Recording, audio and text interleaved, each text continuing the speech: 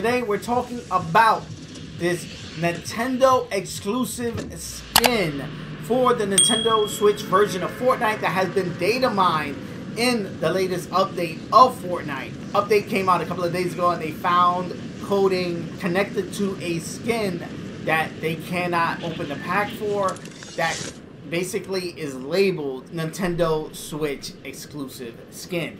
Now, a lot of people are speculating that this may have been connected to Kirby being in that Fortnite trailer a couple of weeks ago, and no, it's not at all connected to Kirby being in the Fortnite trailer. The exclusive skin will not be a Nintendo character inside of Fortnite.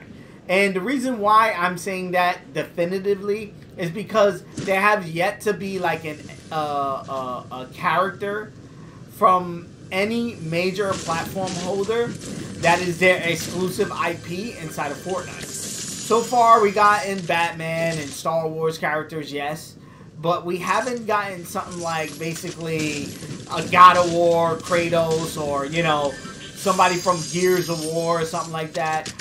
Every character that has migrated into Fortnite has been some kind of an entertainment property and then moved into Fortnite. Now, granted, they could break the rules and add somebody like Mario from Mario plus Rabbids that has the gun that would be appropriate or some shit like that. Or even someone like Samus. Samus 100% fits the bill. Put Samus in Fortnite 100%. Yes, let's go.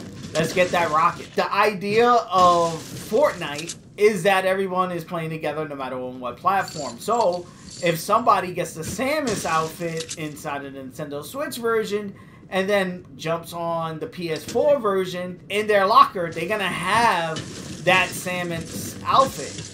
And I think that is going to be the reason why we will never see a like platform exclusive outfit inside of Fortnite. And why that I think is foolish to think they will start with the Nintendo and basically allow Nintendo to bring in the character into Fortnite. And I don't even think Nintendo would. I don't think Nintendo would want Samus or Mario or, you know, Waluigi running around in this Fortnite world and just, you know, shooting shit up.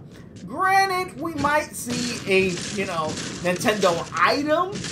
But again, even that would be kind of weird because if we were to get like a Nintendo pickaxe or something like that, it would be kind of weird because granted, we don't have a PlayStation 1 yet. We don't have a Xbox One yet. We don't have any other console exclusive one yet. And to be fair, we do have console exclusive skins. This is not the first time that we've seen a platform holder have a console exclusive skin. They just haven't been of, how do you say, of a real character per se. Like the PlayStation packs are just a reskinning of a character that I believe is purchasable inside of the Fortnite item shop. So it would just be a character that just happens to now have blue and black on. You know, carrying the PlayStation colors.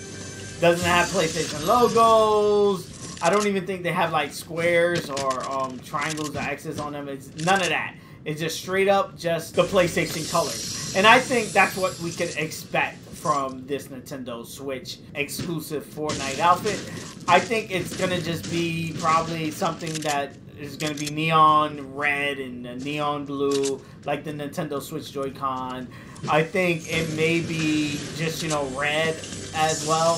Nintendo, you know, their logo is red, so I can see them doing that as well, just going for a red colorway. As happy it would make me seeing like Samus or Mario or, you know, Donkey Kong, you know, some wild shit like that enter in the Fortnite space. I highly doubt that they would, again, cross that line and put their IP into a game like this. Not to say that Fortnite isn't, you know, transcended the entertainment media and allowed itself to, you know, be up there. If a game was to do that, to branch and put, you know, something like Mario on a PlayStation console by, you know, adding a skin to a game, it would be Fortnite to usher that in.